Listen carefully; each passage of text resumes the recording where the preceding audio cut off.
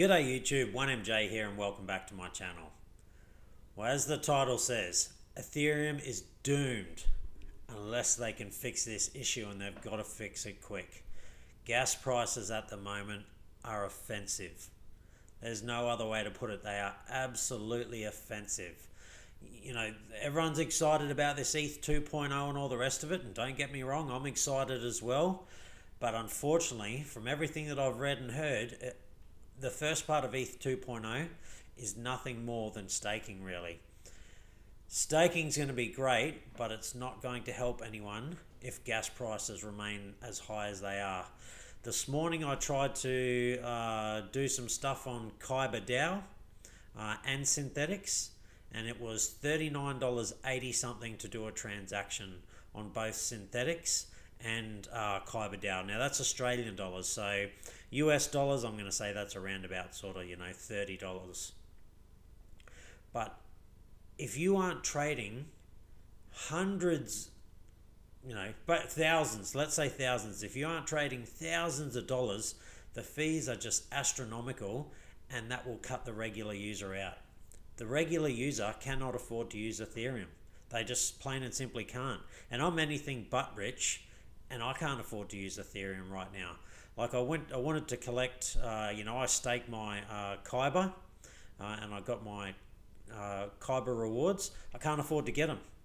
I cannot afford to get them. I haven't even got, my reward isn't enough to cover the gas prices. And when I tried to do it this afternoon, so this morning when I went to do it, very early in the morning, Australian time, it was nearly $40. I went to do it about 15 minutes ago. It's now nearly $80 Australian. Nearly $80 to just do a transaction. Now that was both on Kyber network and also on Synthetics network. It is unbelievable, and if anyone from Ethereum watches this video, you are going to lose out big time unless you get onto that quick smart. Staking is going to be great, I'm sure, for the the mega rich who can afford the gas prices.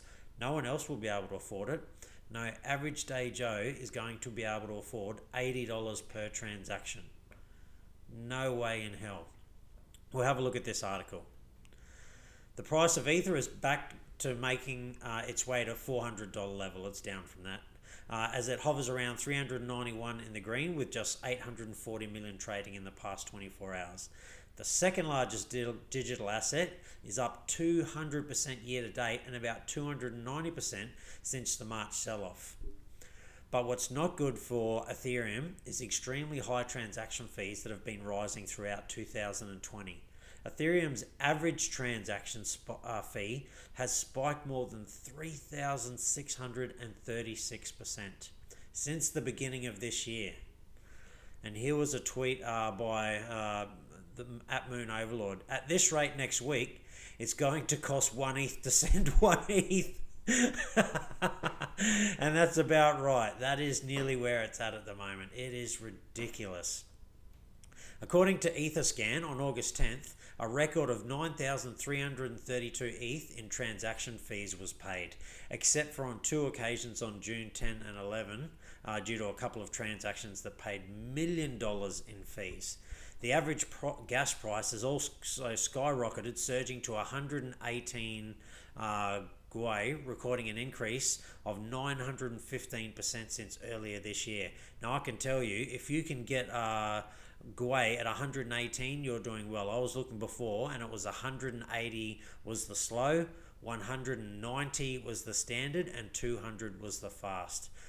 Ethereum, they are going to get absolutely steamrolled by things like Cosmos Network, Cardano, even EOS, they might come out of nowhere. Polkadot, Ethereum. While I'm hanging for staking as well, I've got my Ethereum ready to go to be staked. I couldn't afford to stake it. Not at $80 per transaction. And it's only going to go up. It's only going to get worse. That is the problem at the moment. Ethereum, their network is so banked up. And it says here, from 37.2 billion on January 1st, gas usage has reached 77.8 billion on August the 10th. Since late June, it has been keeping above 70 billion. So it's doubled. And it's only going to get more as this all starts to kick in, and the bull run really starts to go. People will jump into Ethereum at first, and then as soon as they realize they can't even afford to take their Ethereum off the exchanges, they're going to sell it for something else, and Ethereum is going to crash so hard. And I'm worried now, and unfortunately I don't have much Ethereum at all on exchanges, so it's not that I couldn't. If I really wanted to take the $70-$80 hit, I could send my Ethereum back to the exchange and cash it all in. I don't want to do that, and I'm not trying to fight and hate on Ethereum, but at the moment those fees, as I said earlier, they are offensive to the average day user. No one is going to be able to afford to do that. You have now priced everyone out. So, I mean, if Ethereum is just going to be for the mega rich, wealthy, and governments and things like that, I guess they can afford it. But the average day user, and I'm one of them, I'll have to be out. I'll have to sell my Ethereum at some stage. I can't do anything with it if it's going to cost me $100, even $40, even $20, even $10. If it's $10 per transaction, short of me sending thousands of dollars, there's no way I could afford it. My Ethereum would get eaten up in a matter of weeks. Come on, Ethereum, this has to be fixed. This is really, really bad and has me really, really worried for Ethereum, particularly because I've put, nearly 30% of what I've put into crypto into Ethereum.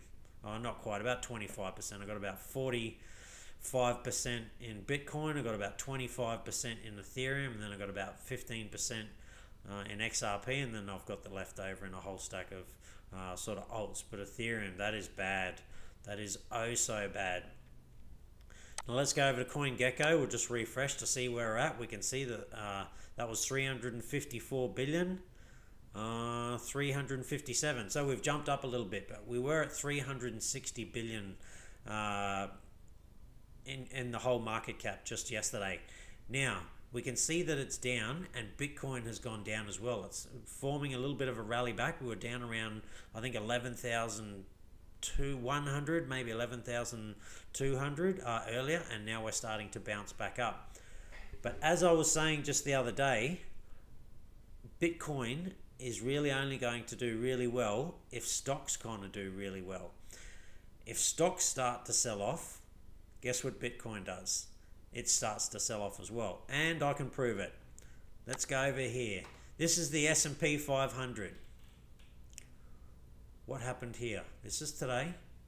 So there's been a sell-off. Sell-off in the S&P 500. Bitcoin. Sell-off in Bitcoin.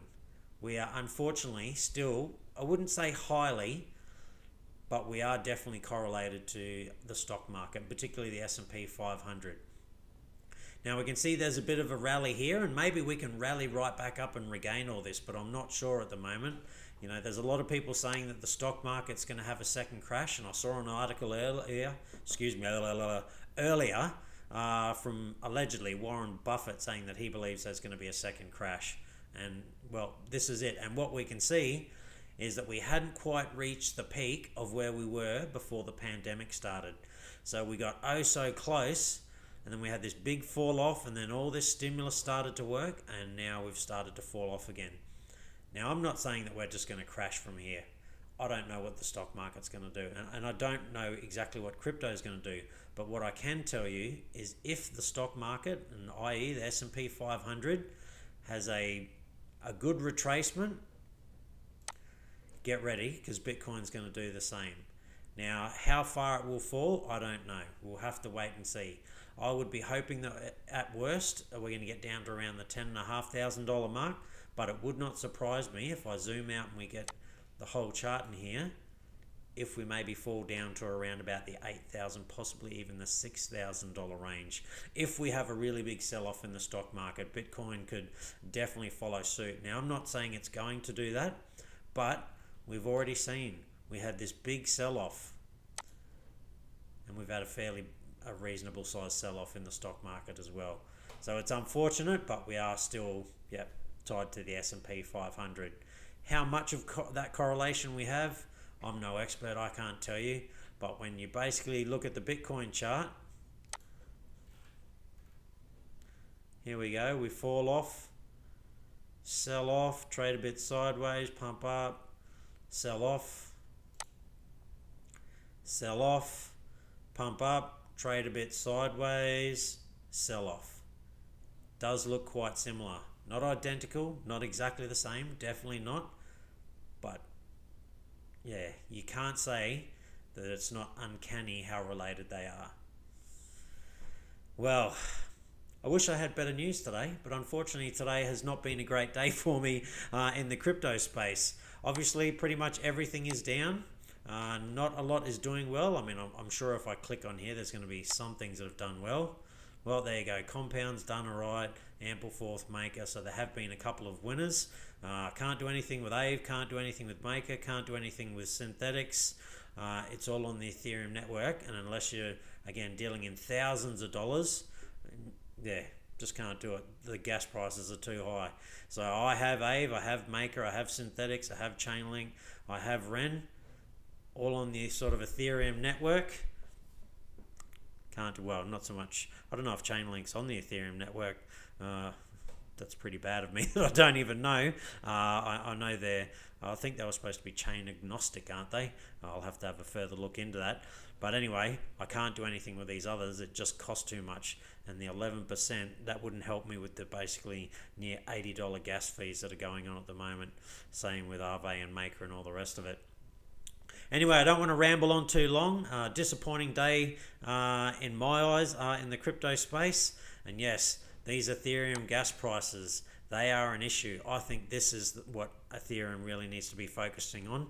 Don't worry about the staking. Staking won't help the average Joe, if you just price them out of it. And Ethereum, for it to really be adopted mainstream, you need the little people to be able to use it. And we just cannot afford to use it at the moment. Well, anyway, that's it from me. Stay safe. Be kind to one another. Hopefully you're on the gain train. It was definitely there, but hopefully it wasn't all Ethereum based and you can't do anything with it. I'll see you next time.